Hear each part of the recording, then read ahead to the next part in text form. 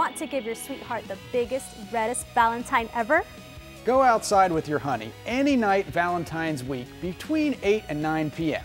Face due south and you'll see the biggest, brightest red star visible to the naked eye from planet Earth at its highest point above the horizon. It's the shoulder star of Orion the Hunter, and it's named Betelgeuse. It slowly pulsates like a giant heart and is so huge that if we could place it where our sun is, it would reach past Mercury, Venus, Earth, and Mars, and when fully expanded, all the way out to Jupiter. Up to the right of Betelgeuse is the giant planet Jupiter. And low in the west, after sunset, you can spot a pair of planets, Mercury and Mars. So this Valentine's Day, give the biggest Valentine of all, a giant red star pulsating like a heart full of cosmic love. Keep looking up.